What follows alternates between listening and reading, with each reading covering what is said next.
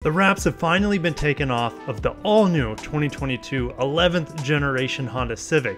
Styling, interior, performance, packaging, we're going to cover it all today. Grab your snacks and drinks and buckle in.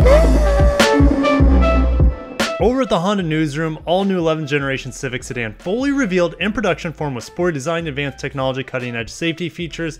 Guys, I could read this entire press release and put you to sleep, but that would take about 40 minutes. So I'm going to go over the main points here. Make sure to smash the like button for the new Civic. Subscribe for more updates along the way. The hatchback hasn't been revealed yet. The hatchback will be made here in America, while the sedan is supposed to be made up in Canada. Honda did us a favor by giving us a whole bunch of bullet points to go over. So all new, simple, clean exterior interior styling. We'll go in that in detail when we go over the pictures. Civic first all digital LCD display. So that's on the Touring model. So the Touring model has a 10-inch display behind the steering wheel that's fully digital. Pretty cool. Not even like the Acura TLX has that, unless you're going to get the Type S. I think the Type S will have fully digital, and then the new MDX has fully digital. But if you don't get the Touring, you get fully digital for the left-hand side. That's going to be your tachometer. You'll have a digital speedometer as well, and on the right-hand side will be an analog speedometer. Standard new 7-inch touchscreen with Apple CarPlay and Android Auto integration. And then on the Touring model, that's the only way you can get this 9-inch color touchscreen with wireless Apple CarPlay and Android Auto. So again, only way you can get wireless CarPlay, Android Auto is on the Touring package with the larger screen, and that's also going to give you the Civic first Bose sound system with 12 speakers, and you also get a wireless charger on that Touring package because you're going to be plugged in wirelessly through your CarPlay and Android Auto. Enhanced architecture and stronger body, so it's going to handle better, perform better. It has a more powerful and fuel efficient 1.5-liter turbo engine. We'll talk more about that in a second. Updated suspension and steering tuning for improved handling and ride. Groundbreaking new front airbags designed to reduce traumatic injuries. Civic first rear side airbags. And we have a new front view wide camera with traffic jam assist and low speed braking control. Of course, that's going to be on the top model to get full safety features. Flipping through the pictures, here is the Sport package. The black wheels look really good, and they have made the hood longer on this new Civic. They've made the A-pillar about 2 inches further back compared to the previous edition, and no reprise of the lobster claws, so Honda must be getting rid of the lobster claw taillights as a design cue for them.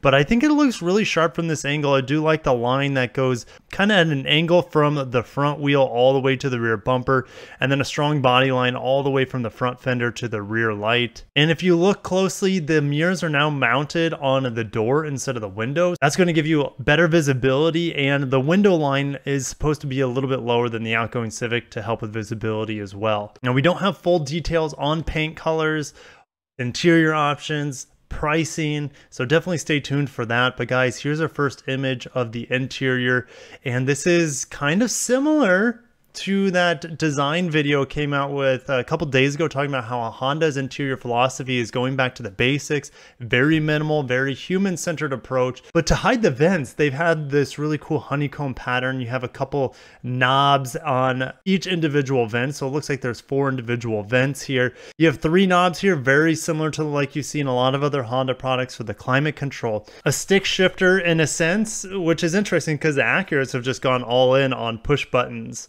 So Acuras are not going to be getting any of the stick gear selector. That's really hard for me to say right now. Push button's gone. I'm totally okay with that. And I think the interior looks really good, very minimal. So we're looking at the interior of a Sport. So this actually has the smaller screen. We have the 7-inch here, and then on the Touring, you're going to have the 9-inch screen. Time for the powertrains. Carrying over is just what I thought. The 2-liter naturally aspirated 4-cylinder and the 4-cylinder 1.5-liter turbocharged model. CVTs only, and there is a possibility that we could get a manual transmission.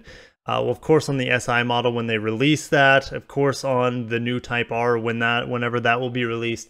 But there's a possibility on the normal hatchback, so definitely stay tuned. Hopefully we get a manual transmission on the hatchback. That should be available hopefully by the end of the year as well. So the power numbers are identical on the 2-liter 4-cylinder with 158 horsepower and 138 pound-feet of torque. Fuel economy has been raised on it just a little bit. And for the higher trims that get the 1.5 liter turbo, which is the EX and Touring, I wish we had the option for a 1.5 liter turbo on the Sport model, because the Sport model, it's a Sport model. So the fact that you can't get the more powerful engine on that is kind of interesting.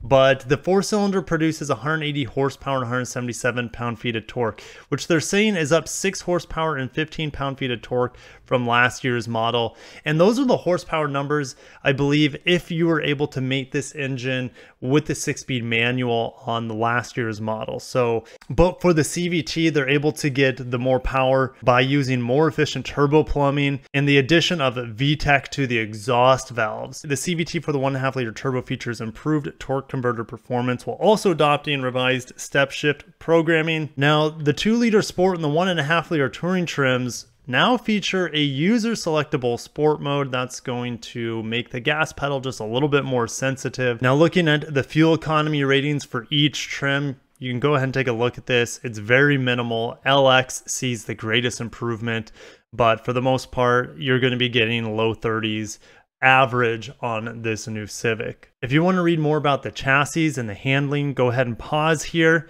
And then also, if you want to read more about the safety, go ahead and pause here so you can take a look at that. Honda gave us a great chart to break it down, the trims, which models get which engine. And if I hadn't said that already, paddle shifters are available, well, actually standard on the Sport and the Touring models, which paddle shifters on a CVT, you know, sometimes they can be pretty responsive, but it's not the same. It's just kind of a weird thing. You have McPherson struts in the front and multi-link in the back, so it could in theory handle better than its rival, let's say like the Mazda 3, because Mazda 3 has a torsion beam in the back now. So it'll be interesting to see how this handles compared to its competitors in the class. So if you look at the Sport and the Touring, those have the 18-inch wheels. EX has 17-inch wheels and the base LX has 16-inch wheels with covers. Okay, so you're not getting, you know, you're probably getting steel wheels with covers on the base model. Now, looking at how they package these on each individual trim, like I said earlier, the Touring is going to give you the bigger screen, the fully digital instrument cluster. You're going to have the 12-speaker Bose system, wireless CarPlay, and then it just backs off from there with each function. But I see the Sport selling very well. I think it looks really good. You do have overall great safety, great handling, great functionality, good technology. I can't wait to see the new interior in person. I think it's going to look great. And guys, definitely stay tuned to the channel for more information as we get it closer to launch on the hatchback model, maybe even an SI model, pricing, colors, interior, etc. Thank you so much for watching. Like I said, if you're excited for the new Civic, make sure to smash the like button, subscribe for more updates. I'll see you guys in the next video. Thank you so much for watching, and peace out.